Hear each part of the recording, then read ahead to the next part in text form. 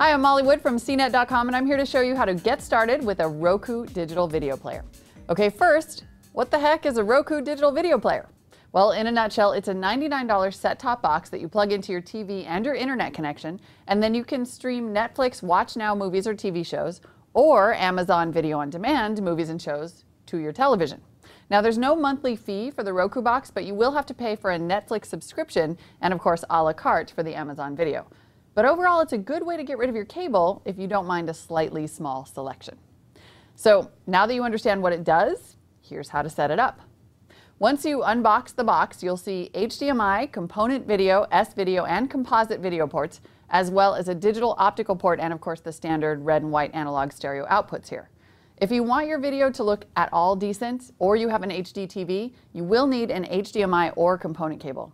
Sadly, you only get this standard composite AV cable in the box. However, since the box does have composite and S-video connections, you can hook it up to pretty much any old TV or even a computer monitor as long as it has a TV tuner.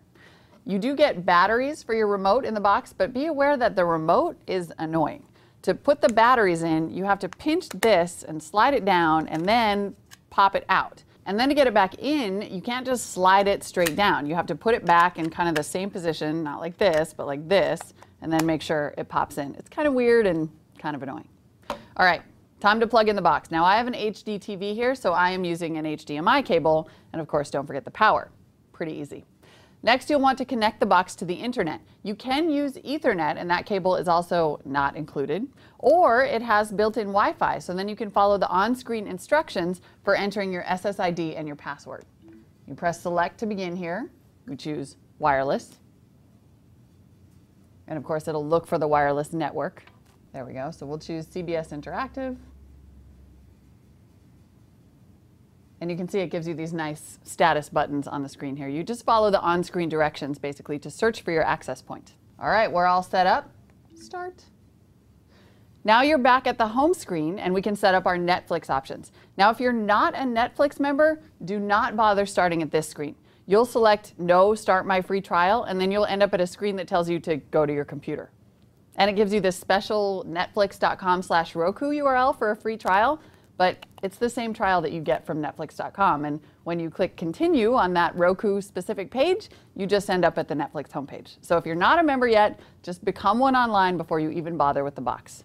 If you are a subscriber, click Select, and then choose Yes, Activate Streaming from Netflix. The Roku box will generate a code once you hit that select button again. And then you can take this code over to netflix.com/activate and type it in there.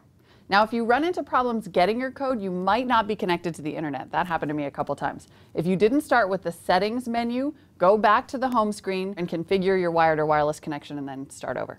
Once you've gotten the code and entered it into the website, then your box should give you this little congratulations message and you are ready to start watching once you put some movies in your instant queue. You have to do that at netflix.com first, which is kind of a pain, but once you add a bunch, you're all set for next time.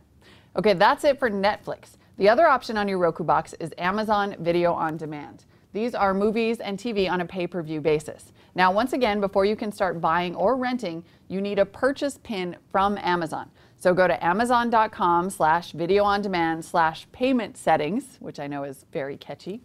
Then you choose a 5-digit PIN and click Save Settings. Now, most movies are about $3.99 to rent and about $14 if you want to buy them, and that's if they're available to buy. TV shows are about $1.99 an episode.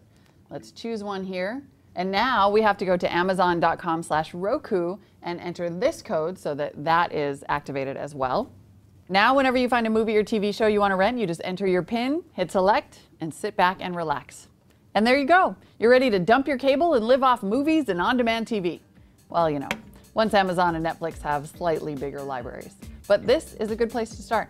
For CNET.com, I'm Molly Wood, and you're welcome. Hi, I'm Molly Wood, host of the CNET Mailbag Show. It's the show where we read all of your email, from the ridiculous to the sublime, and we especially like the hater mail. Really. See it in high def at cnet.com/mailbag.